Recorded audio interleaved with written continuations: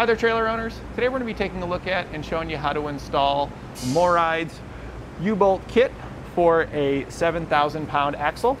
So now we're going to be replacing our U-bolts because these ones were too short for the suspension upgrades that we're going to be putting on here. So we've got our new U-bolts here. We can see these side by side. I'll go ahead and take the nut off of it so you can see how this U-bolt is longer than the factory one. So we can see it side by side there. Looks like we got about an extra inch sticking out. And we can go ahead and take our tape measure and we're just gonna verify that. So yeah, it's about an inch. When you're measuring the length, you wanna measure the inside dimension. So if we go here, it looks like our old U-bolts here were probably right at about 7 inches. And our new ones here are right just under 8 inches, maybe about 7 3/4.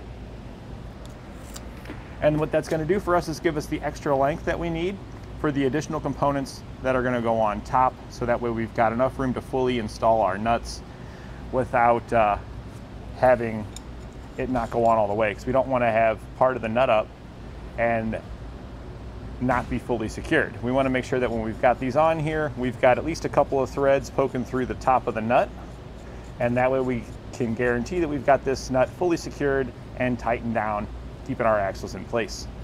So we can go ahead and get these installed now. The diameter of the U-bolt that we took off was a 1/2 inch diameter, and the spacing was 3 inches for a 3-inch axle. That's going to be the same on these. The only difference here is that these are going to be longer to accommodate our additional accessories. They're still a 1/2 inch diameter, and they're designed to work with 5,200 to 7,000 pound axles. And we've got a triad of 7,000 pound axles on our trailer here, so this is going to be a perfect option for us. You will receive new washers and nuts as well, so you've got all the hardware you need, because when you go to take your old U-bolts off, it's not uncommon for the ends here to get all boogered up because of rust and corrosion and things like that. So now we can get these installed. To get our axle back into place, first thing we want to do is use our jack here to lift the axle back up to contact the bottom of our spring. And if we look at the bottom of our spring, you can kind of see the peg here at the top that runs straight down, and there's a nut on the bottom that's holding the stack together here.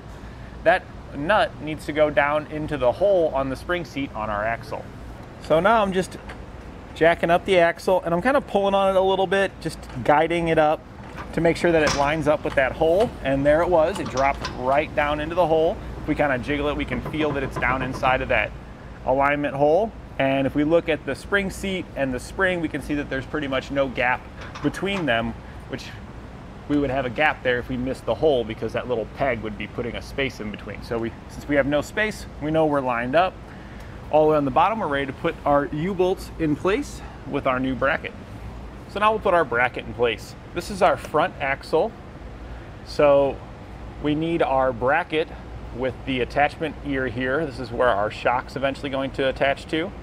That needs to face towards the rear of the trailer and towards the inside. So it's going to sit on top of our spring, just like this. There's a hole in the center that'll line up with the peg on the top of your leaf spring stack, and it's going to go ahead and want to fall off of there. So we're going to be lining that up, then we're going to take our U-bolts here, and this is going to slide up through the bottom, and we're going to poke this through the holes. So we're going to get those nuts off of there. And I recommend you probably should get the nuts off of both of them. It just makes it a little easier if you've got these prepared, so you can slide them up into place. So we can see how the bracket doesn't really want to sit up there by itself. So we'll just get these removed real fast. So now we're just going to take our U-bolt, we're going to slide it up around our axle. We'll take our bracket once again and make sure we've got it lined up with that center peg on top of the leaf spring stack. We'll then take the U-bolt and we're going to line it up with the holes in the bracket. And now this is where, when you get a new leaf spring, a lot of times you have to spread it just a little bit to make it fit. So I'm through the hole here on the front, and then what I'm going to do is I'm going to take the U-bolt here and I'm going to get it close to the hole, and I'm going to barely just squeeze in to pull this apart, because they are kind of tight. But with them being tight, that means it does kind of hold itself in there. You see I'm not holding the U-bolt, I'm just getting the bracket lined up with the peg, and then we can finish pushing that U-bolt up.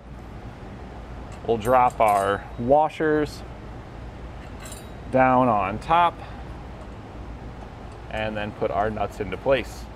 Once we get this done on this side, we're just going to repeat that for the U-bolt that's going to slide in on the other side of our leaf spring and poke through these holes here. So we'll go ahead and get that in place. Similar to the other one, we'll have to get the one kind of started, and then we can spread it out just a little bit to get it to push through the other. Double check ourselves to make sure that we are on that alignment peg there, and then we'll just drop our hardware down on here.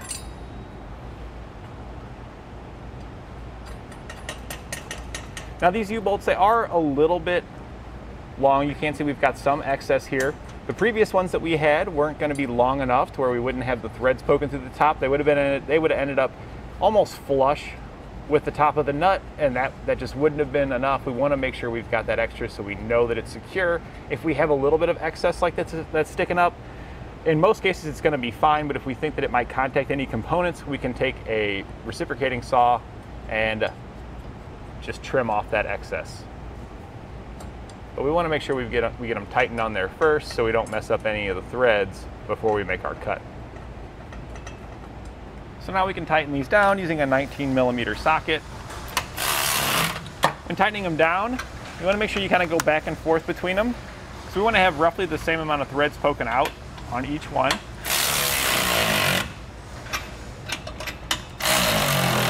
So we're just moving around as we snug them down.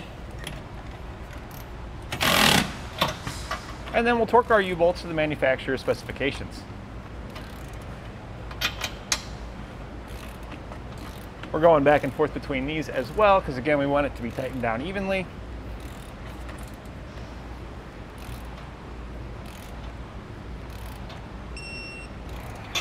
So now that we've got this one installed, we're going to repeat that process for the remaining 2 axles. They're going to be exactly the same, with the only difference being the orientation of our brackets. And that completes our installation of MORryde's U-bolt kit for a 7,000 pound axle.